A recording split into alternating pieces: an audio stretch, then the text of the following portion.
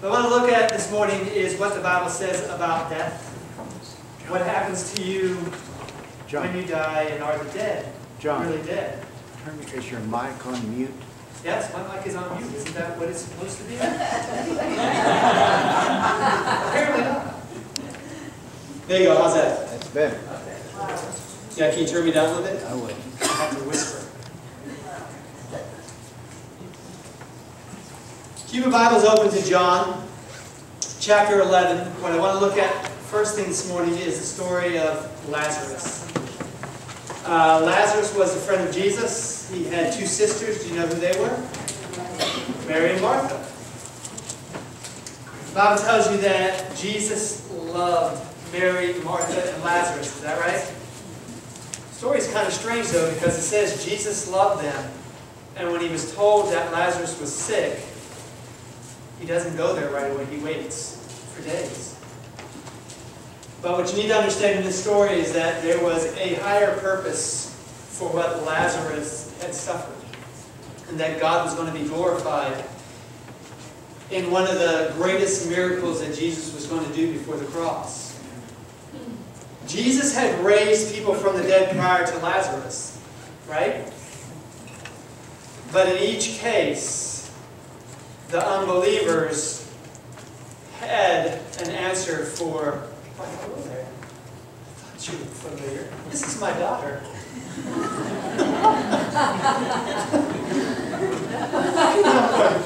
She really looks familiar.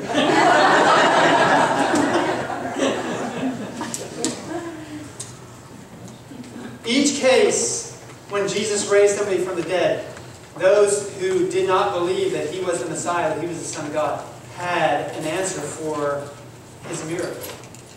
They said that that person was asleep, they weren't really dead, but now in the story of Lazarus, there is no way to explain except for the fact that this man was dead, and Jesus had the power to raise him from the dead.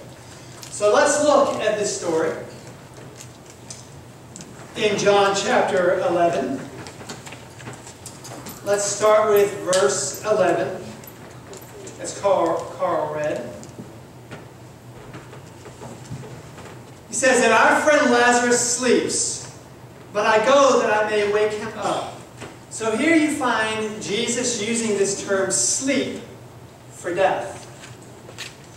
Now, if anyone was able to know what happens to you when you die, don't you think it would be Jesus? And that if you wanted a clear understanding of what happens to you when you die, I think you could trust his word, correct?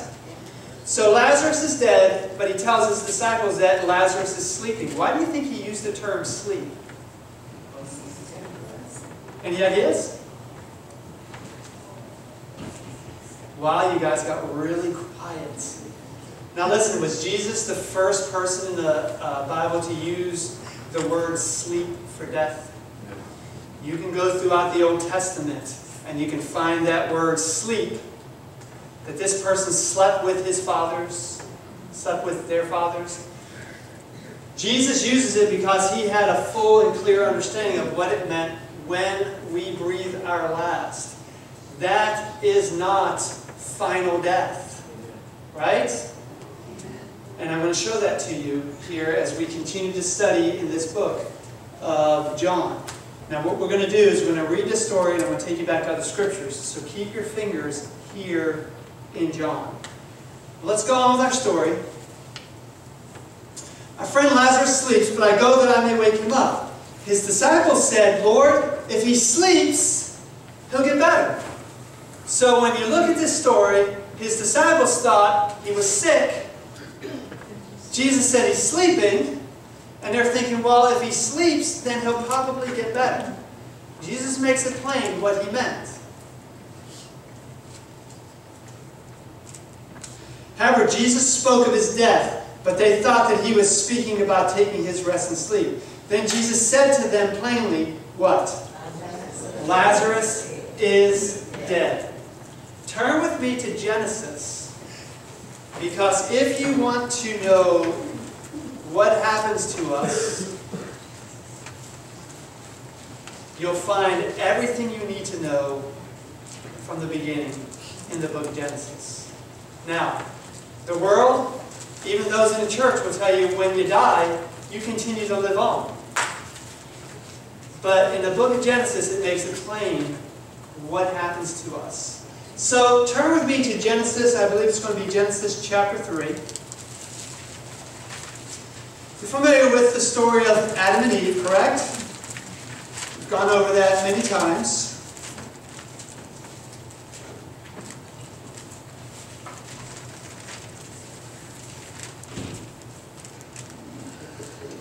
Genesis. I bring you to chapter 3 because here we have the interplay between Eve, the serpent, Adam. They disobey God. They're told that if they disobey God, something was going to happen to them, correct? But before I get into that, let me ask you a question. When God created Adam, how did He do it? It says that He took the dust of the ground, and with His own hands, He formed a body. Right? And in forming this body, this was the body of Adam. When He formed that body and it was complete, was it alive yet? No. How did this body of dust become alive?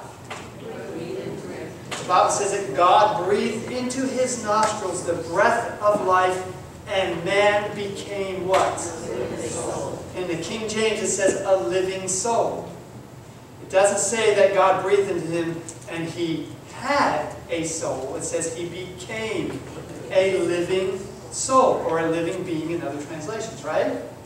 So life took the forming of the body, but it still wasn't alive. What brought life to that body was the breath of God, right? He breathed into him and man became alive. So life comes from God because God is life. So listen, God tells Adam and Eve, you can eat of every tree that's in the garden, except for the tree that's in the middle of the garden. And that's the tree of the knowledge of what? The day you eat of it, you shall what? You will die. Okay? Was God just trying to scare them? No. God was speaking to them truth. The day you eat of this, you will die. Why? Because you will have disobeyed me. And you will no longer be in harmony with me. Because God is life. So in chapter 3 we find this conversation between Eve and the serpent. Chapter 3 verse 1 says, now the serpent was more cunning than any beast of the field which the Lord God had made. And the serpent said to the woman, has God indeed said, you shall not eat of every tree of the garden? The woman said to the serpent, we may eat of the fruit of the trees of the garden, but the fruit of the tree which is in the midst of the garden, God has said, you shall not eat it, nor shall you what? Because if you do, what's going to happen to you? You will die. What do you think she thought of death? Did she ever see death before this time? She'd have an idea by looking at death what it would be? She had an idea that God said, you will die, and death meant a cessation of life. She was alive then, right? Death would be something opposite of what she was. So if God said you will die, do you think she believed him? Think about that. Do you think what God said to them, do you think she believed what God said? I think she did. When she talks to God after she sins, what does she say? The serpent beguiled me. What does that word beguile mean? Tricked. So here is the beginning of the deception that is still in our day about what happens to you when you die. When you die, every religion on the earth has an answer to what happens when you die. Most of them believe that you don't really die, that you continue to live on in a different state or a different form. Some teach that you die, you come back as something else, you die again, come back as something else, die again. It's called reincarnation. But what does the Bible actually say? God in Genesis, from the beginning, said that if you eat of this fruit, you shall surely die.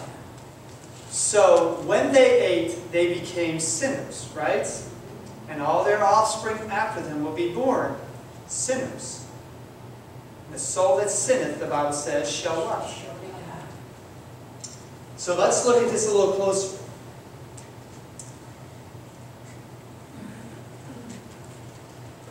Verse 4, then the serpent said to the woman, what? You shall not surely die. For God knows that in the day you eat of it, your eyes will be opened, and you will be like God, knowing good and evil.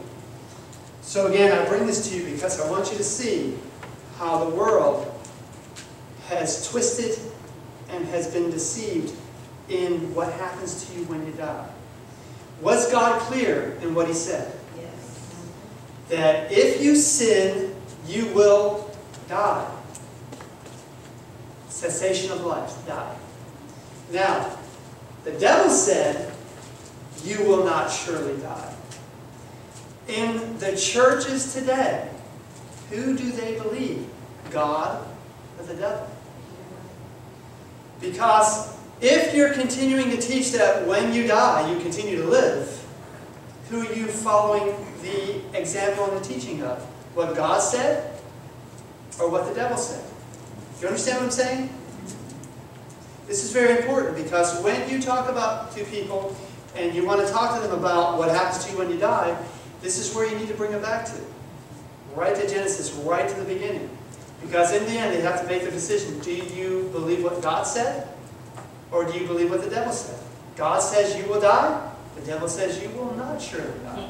But you will live on in a higher state and be like God. That's what deceived her.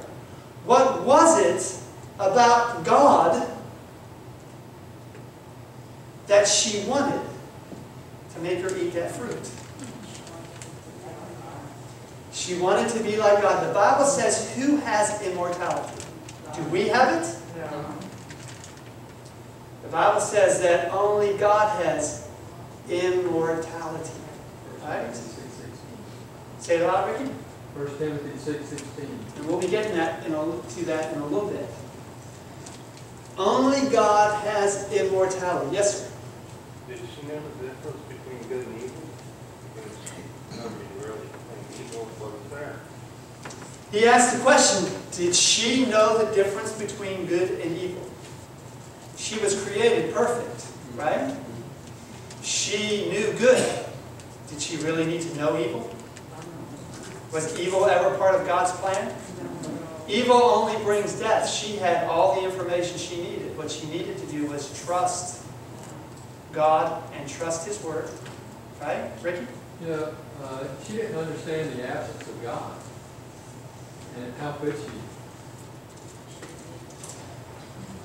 Did she need to have that information to make the proper choice? And the answer is no. God gave her everything she needed. What she needed to do was trust His Word. And God's Word said, the day you eat it, you will die. Why? Because the fruit was poisoned? Or because you become a sinner? You understand that? The soul that sinneth, it shall die. Because it is in disobedience to God. And God has created us to obey Him. Right? Because that is what truth, that is what real love, and that is what real harmony is obeying God. So listen. You know the rest of the story. The serpent lied to her, is that right? Or did he tell her the truth? He lied to her. And so she became a sinner. She gave the fruit to her husband. He became a sinner. And now all their offspring, which is me and you, are born sinners. Now, in the course of time, will we die? This is what happened to Lazarus. So turn back to John. death that Lazarus died here? Because the Bible talks about how many deaths? Only one? Two. Right? The real death, the final death, is the second death. That is eternal separation from God. Is that right? That is what Eve and Adam deserved the day they disobeyed God. Why didn't that happen? Because Jesus is the Lamb slain before the foundation of the world. And His sacrifice, though it was in the future, the blood of the Lamb would cover them. I want you to think about this.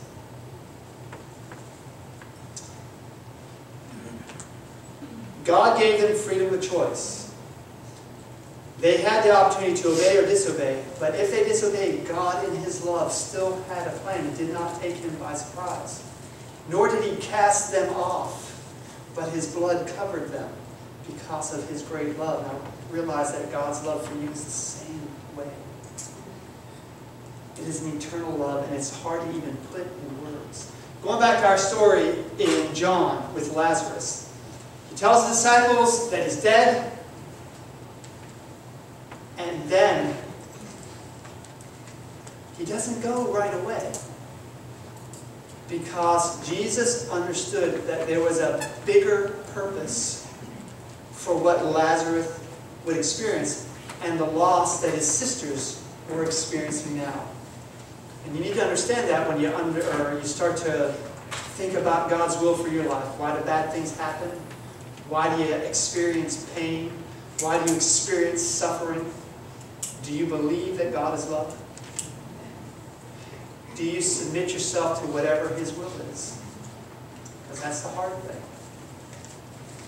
Lazarus submitted to God's will. Jesus didn't come and save him. He fell asleep. But was that the end of his story? No. Why? Because God knew. God knew Lazarus, and God knew that there was a bigger plan being worked out here. So turn back to chapter 11. It says, verse 17, so when Jesus came, He found that He had already been dead in the tomb for how many days? Can you imagine a body 4 days in the heat of the Middle East? What would happen in 4 days? You think it would start to decay? Okay. Was there any question that Lazarus was dead? No. There would be no if, ands, or buts. This man was dead, and he was in the grave. He was dead. So when Jesus raised him back to life, they were able to see that He had the power of life itself. Jesus said, I am the resurrection, and I am the life. He who believes in Me will not die. Right? So, as we continue our story, verse 18, now Bethany was near Jerusalem, about 2 miles away, and many of the Jews had joined the women around Martha and Mary to comfort them concerning their brother. Now Martha, as soon as she heard that Jesus was coming, went to meet Him, but Mary was sitting in the house. Now Martha said to Jesus, Lord, if You had been here, my brother would not have died. But even now I know that whatever you ask of God, God will give you. And Jesus said to her, what? Your brother will rise again. And Martha said to Him, I know that he will rise again. When? Now let me ask you a question, because of the state of the dead. If you died and went straight to heaven, don't you think Jesus would have said that there? Yes. When did He say that her brother would rise again? And when did she know that the brother would rise again? On the resurrection day. When is that day? The second coming, right? When you see this story, you have to ask yourself questions when it comes to what happens to you when you die. Jesus is the one who would know. Jesus did not say, He's up there, I'll call Him back down here. She even knew that He would live again on that resurrection day. And that was something in the future. Is that correct?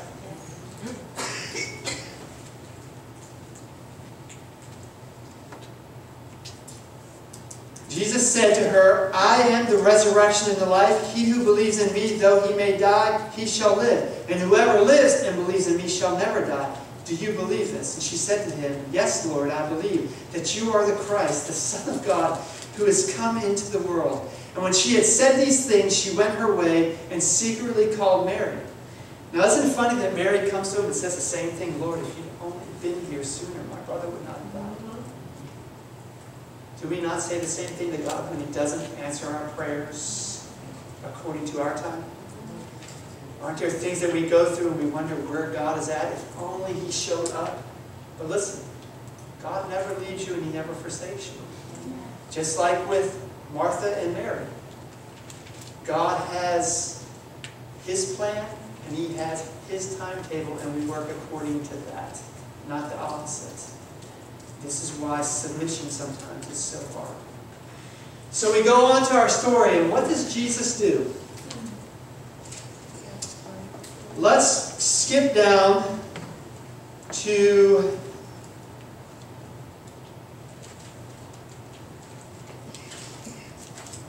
let's go to verse 32. Then when Mary came to where Jesus was and saw Him, she fell down at His feet, saying, Lord, if you had been here, my brother would not have died. Therefore, when Jesus saw her weeping, and the Jews who came with her weeping, He groaned in the spirit and was troubled. And He said, Where have you laid him? They said to Him, Lord, come and see. Verse 35, what did Jesus do? Why? Shortest verse in the Bible. Why did Jesus weep? Was He just caught up in the emotion of everything? No. Was Jesus human? Did He have all the emotions that you and I have? Was Lazarus His friend? But there was something more here to that. Can you imagine being the God of life, and the only one that really knows what death is God? And being able to look the past, the present, the future, all as one. We know what suffering is, right? What we know of suffering is nothing compared to what God knows of suffering. Because God knows the suffering of every person who has ever lived on this planet. He sees it, He's felt it. Jesus sees the grave of His friend Lazarus, and He weeps. Why do you think He weeps? What emotions were going on in His mind? Do you think at that point He knew that there would come a day when He would finally defeat death and hell? Let's look at our story.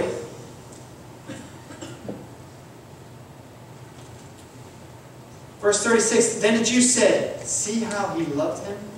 And some of them said, Could not this man who opened the eyes of the blind also have kept this man from dying? Where were these guys at His trial? They had that kind of faith in Him that, man, He opened the eyes of the blind, couldn't He keep him from dying? Where were they at His trial? When He was accused of being the King of the Jews, the Son of God.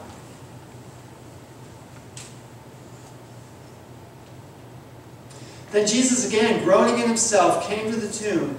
It was a cave, and the stone lay against it. And Jesus said, Take away the stone. And Martha, the sister of him who was dead, said to Him, Lord, by this time there is a stench, for he has been dead for 4 days. Jesus said to her, Did I not say to you that if you would believe, you would see the glory of God?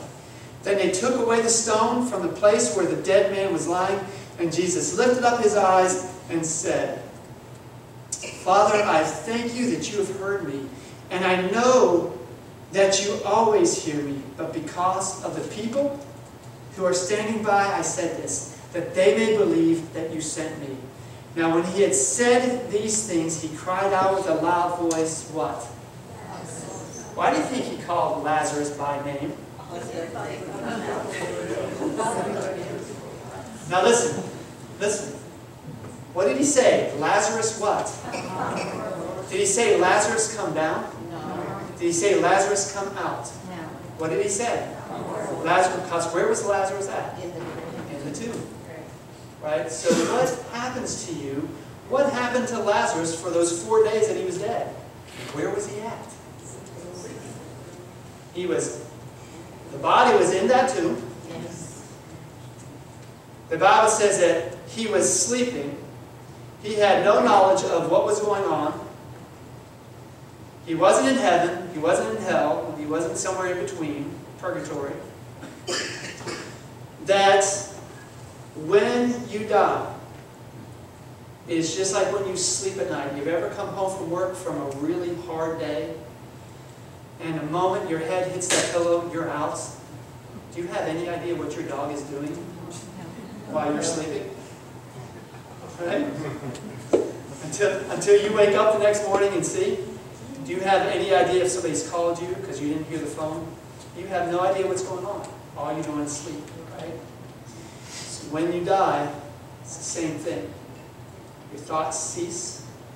Whatever activity you had going on and plans, they come to an end. But you rest in Christ. Now, people say that you have a soul, and it goes back to God. What does the Bible say? That when God created Adam, He breathed into him the breath of life, and man became what? A living soul. At death, what goes back to God? The breath. Right? The breath of God. Yes, John. Hey, it says Jesus groaned twice. Mm-hmm. Wept. Is it possible he was weeping because most of them didn't understand other than... Did you hear his question? It says that the scripture we just read, Jesus groaned twice. It also says Jesus wept. He was overcome with emotion. I want you to think, why? What was causing him to be so emotional? Why was he groaning in his spirit? A couple of things was the unbelief of the people.